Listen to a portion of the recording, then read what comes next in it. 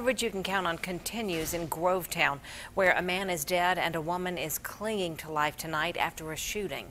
News Channel 6's Kasey Greenhalgh has been following this story for us all day. She's live now in the newsroom with new information. Kasey?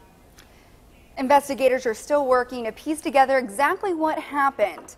Officers responded to a 911 call this morning where they found the two victims, one already dead, the other barely hanging on to her life. Neighbors crowded at the scene while trying to find out more answers. And I just kept going back and forth saying, that's not her house, that's not her house, is it her house? Mary Kolbisky, one of many neighbors shocked by the crime scene tape and police presence on their street Tuesday morning. She says she personally knew the woman who lived in this home on Northrop Place. Grovetown Chief Scott Wheatley says GPD responded to a shots fired 911 call around 6:45.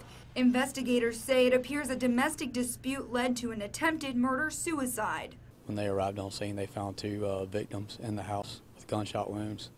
One was pronounced dead here at the scene by the coroner's office. One was transported to the hospital, is in critical condition, and right now is still under investigation. Investigators said the man suffered a gunshot wound to the head and was pronounced dead.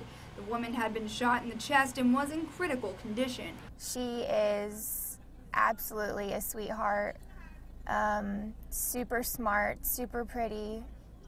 This is all just like really shocking. Neighbors gathered outside wondering how it all happened. It's a shocker, I guess, for our whole neighborhood just to go, well, you know, that's that quiet family.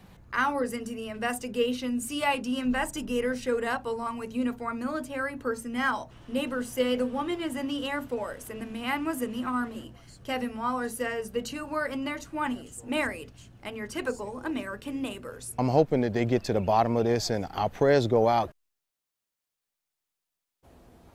The names of the victims have not yet been released until next of kin are notified. The investigation is still ongoing.